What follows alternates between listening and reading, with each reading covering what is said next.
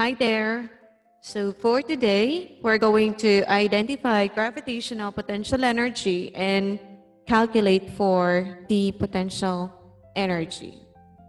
So I have here two example pictures showing something that has or related to what potential energy is. Remember that an object can store energy as a result of its position. Object is at rest. Therefore, they are having this potential energy. A boy on top of the mountain and the barbell being lifted. So in potential energy, again, as I said, it is the energy possessed by an object as a result of its position. It is the stored energy. So let's say there is a pile driver stores energy when it is held at an elevated position and releases its energy when it is used to ram object. For example, the heavy ball of a demolition machine is storing energy when it is held at an elevated position. Same with this pile driver. So this stored energy of position is referred to as potential energy. So in the gravitational potential energy, it is the energy possessed by an object because of its position, a vertical separation from the earth.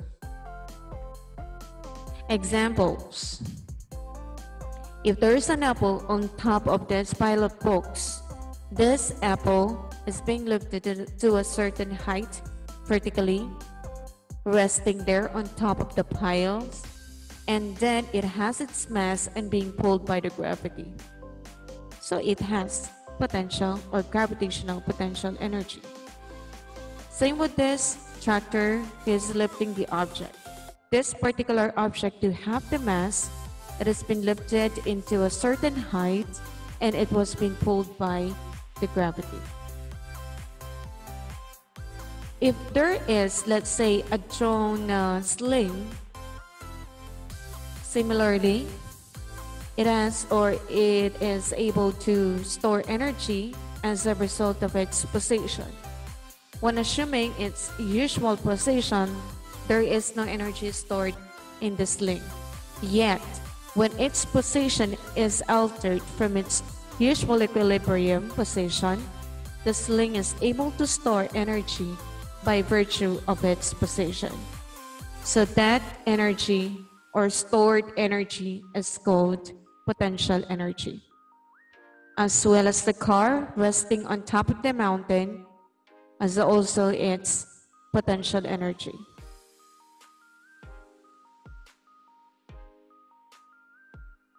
The tire on top of this, let's say a certain height, has stored energy, as well as this object rolling down. During that time, it has its potential energy. So let's say we have the same box being placed in three different places. On top of the mountain, on the floor, and let's say in the wall or underground. So to compute for the gravitational potential energy of the box, we must first define a reference point that would be 0 or equivalent to 0. So in that case, let us use the floor as our reference point. Anything above the floor is positive and anything below is negative. Therefore, to calculate for the gravitational potential energy, you need to multiply the mass, the gravity, and the height. So P grav is the amount of potential energy in joules. That's the unit of the potential energy. Mass is kilogram, height is in meter, and gravity, that is in meter per second squared. So when it comes to the gravity, you have to determine what planet. But since we are talking about, or we are here on Earth, we're going to use 10 meter per second squared as the force of gravity.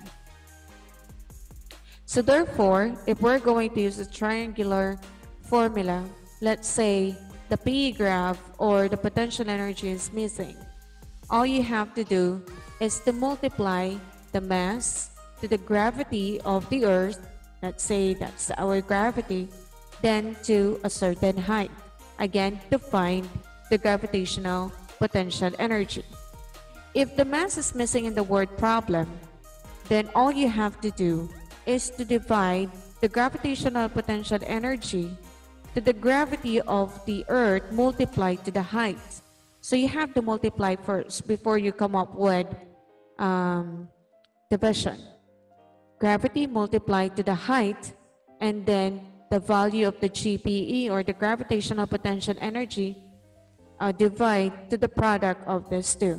Again, that is to find the mass of the object. So as well as if the height in the word problem is missing, all you have to do is to multiply or get the product of mass and then gravity. Once you get it, then you have to divide the value of the GPE in joules to the product of the mass and gravity. So the box placed on top of the mountain has a positive gravitational potential energy. And on the floor, that is equivalent to 0 because that is our reference point. And in the well is negative gravitational potential energy. So what does it mean? That even the object is at rest, it may still have no gravitational potential energy because we use that as our reference point. So let us solve for this. A box has a mass of 5.8 kilograms. The box is lifted from the garage floor and placed on a shelf. If the box gains, let's say, 145 joule of potential energy, how high is the shelf? So in this case, you have to identify the given in the word problem. Let's say we have, for the mass, we have 5.8 kilograms. Our gravitational potential energy is 145 joule. Then we're going to look for the height. So again, remember the units used. For the gravitational potential energy, the unit is joules. For the mass, it's kilogram. For the gravity, meter per second squared. And for the height, it's meter. And then, with the use of the formula to get the gravitational potential energy, since the height is missing, the formula that we're going to use is, you have to get the product of the mass and the gravity first, and then divide the value of the GPE to the product of the mass and gravity. Example, for the mass, we have 5.8 kilograms. You have to multiply it to 10 meter per second squared. Then, you can now divide 145 joule to 58 Newton, and that is, or the height is 2.5 meters. So again, the shelf is 2.5 meter high. So that's it for today. I hope you learned something about getting or identifying what gravitational potential energy, and as well as how are we going to calculate for the gravitational potential energy. So see you next time in the next review. Bye-bye.